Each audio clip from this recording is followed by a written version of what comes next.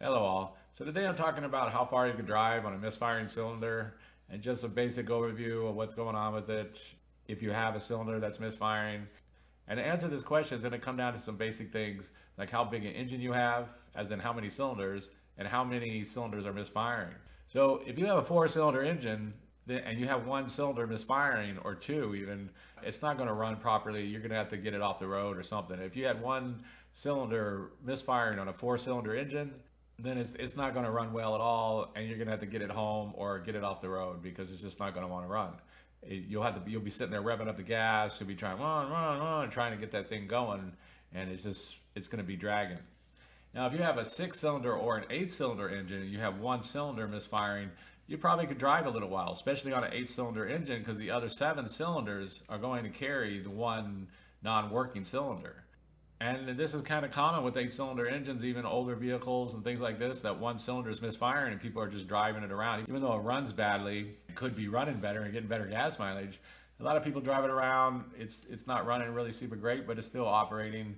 And so that would be like an 8-cylinder engine, or even possibly like a 6-cylinder engine, because the other 5 cylinders will be able to carry the non-working cylinder. Now, if you have more, so if you have an 8-cylinder engine and you got like half of them misfiring and they're not working, those other 4 are not going to be able to carry it. Really, I mean, it's going to be you're not going to be able to drive that vehicle. It's going to run so badly that it might start up and idle a little bit, but it's going to die out. It's going to be hard. You'll be stepping on the gas, things like this. So this question really revolves around how many cylinders you have and how many cylinders are misfiring.